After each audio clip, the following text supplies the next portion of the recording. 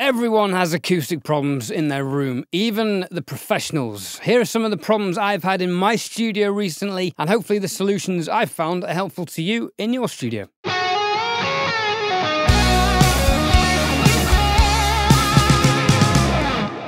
Hi, I'm Thorne. It's good to see you. So I have a 4.5 by 3 by 2.1 meter room with 50mm rock wool lining all four walls. And when I moved in, I assumed I wouldn't need additional treatment. However, the room measures pretty badly. For context, I've always had a peak of 10 to 12 decibels between 40 and 50 Hz and a massive null of up to 20 dB at 100 Hz depending on speaker placement. Now, I should caveat this that the size of a null can often be misrepresented by the smoothing effect you may have on your room measuring software, such as Ruse or Sound ID Arc or Trinov, for example. This is with 20 dB with no smoothing, so with smoothing it's not quite as drastic. I've since found out that every room with a ceiling lower than 4 meters will have a 100 Hz problem, and even then in bigger rooms the null will simply shift up the frequency range.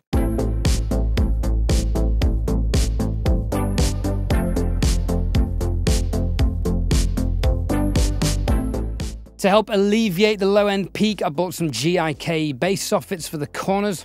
Now keep an eye on eBay and Reverb because GIK sell loads of second-hand customer returns for really great prices. This only alleviated the peak by 2 decibels, but it cut down the decay time in the low end, resulting in a tighter bass response. Decay times are often an overlooked detail. The decay time of the reflections in your room are directly related to the intelligibility of your audio, especially in Atmos rooms. Ideally, we want as dry and dead a room as possible for mixing and mastering. Now, in addition to the phantom cosmetics of room acoustics, one issue I've had has been that I have drums in the room. I know round things designed to resonate are not ideal for mixing, but I practice and record drums in here, so they are a necessary evil. Every drum is dampened with rubber silencer pads from Amazon to minimize their resonance. I'll leave a link below. And the kit gets covered with a thick quilt to stop the cymbals from shimmering. A further drum-related problem in the room is the wall of snare drums on the back on the racks. And no, there is nowhere else to store them. They resonate at various high-mid frequencies, but I found a solution for these too.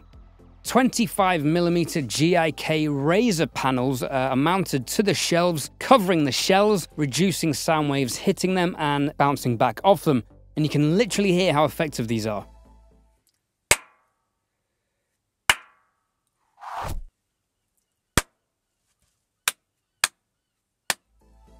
I also bit the bullet and installed a ceiling cloud to cover one of the first reflection points, and as you can see, it alleviates the null at 600 Hz, in the right speaker at least, and again it helps with the decay times in the listening position.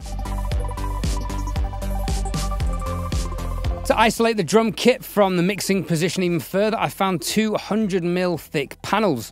I connected these together with door hinges, effectively making them into a movable gobo, and the isolation effect was massive. However, they made the 100 Hz null even worse, which is not ideal. So what I gained in isolation was not worth the sacrifice. My next bet was to try them on the first reflection points either side of the listening position on top of the 50mm rock wool that's already there, and this reduced the 100 Hz null by 9 decibels. Go figure. So it's making me think I could go even further with the reflection points, secondary reflection point treatment further down the room, panels behind the speakers and so on, but I don't really have the space. Now, Trinov is doing a lot of the hard work to correct the room for me, but these things are never without a price, which we'll talk about in a later video. As a reference on room correction, Sound ID and Arc work well up to about 6 decibels of attenuation, but beyond that and they start sounding weird. Trinov is much more powerful and can handle much higher levels of correction, but I'd suggest avoiding it doing more than 10 decibels. By the way, check out this video here comparing all of these speaker calibration softwares in detail.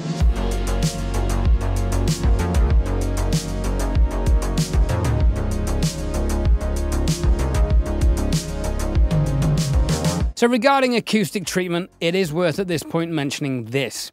The frequency response your speakers produce in your room is only 1/3 of the battle. The reverberations in the room and the decay time of these reflections are huge factors in the intelligibility of your audio. But the time and phase alignment of the frequencies your speakers produce and the accuracy and cohesiveness at which they deliver, and they are delivered to your ears in the listening position, is crucial. Correct phase and time alignment will maximize the fidelity of your speakers, improving the clarity, the detail, the transient response, the stereo imaging, and the phantom center imaging. Now, I would say if you get the phase coherence and the time alignment right, this can improve the quality of your speakers by 100%. You can literally double the quality of your speakers just by getting these details right. And this is where Trinnov and Arc excel, and I highly recommend these systems. So the problem we all have is to effectively soundproof a room, we need to trap all the acoustic energy in the room so it doesn't escape and deliver noise to other people. Then at the polar opposite end of the spectrum, all this trapped energy creates axial, tangential, and oblique reflections within the room, resulting in peaks and nulls that interact at different frequencies in different places down the room, causing us further problems inside the room that we then have to spend time and money tackling to create an optimal listening environment to work effectively in. It's a nightmare, and the reality is everything is a compromise. Even a difference in wall materials on either side of your room can cause a different acoustic problem. For example, there's a door on the left side of my studio, and that causes the 100 Hz null in my left speaker to be worse. It's freaking annoying. However, with all these problems happening and the solutions that I've imposed, I do now have the room sounding better than ever, and actually better than a lot of studios I've been in. So I'm reasonably happy. In part 3, I'll be reviewing my latest studio purchase, the Amphion 115s, and how they've helped transform my mix translation. If you want a free sample master of your next song, I'm offering a no-obligation free sample. Click the link below for details. I've been Ed Thorne. Thanks for watching. It's been emotional.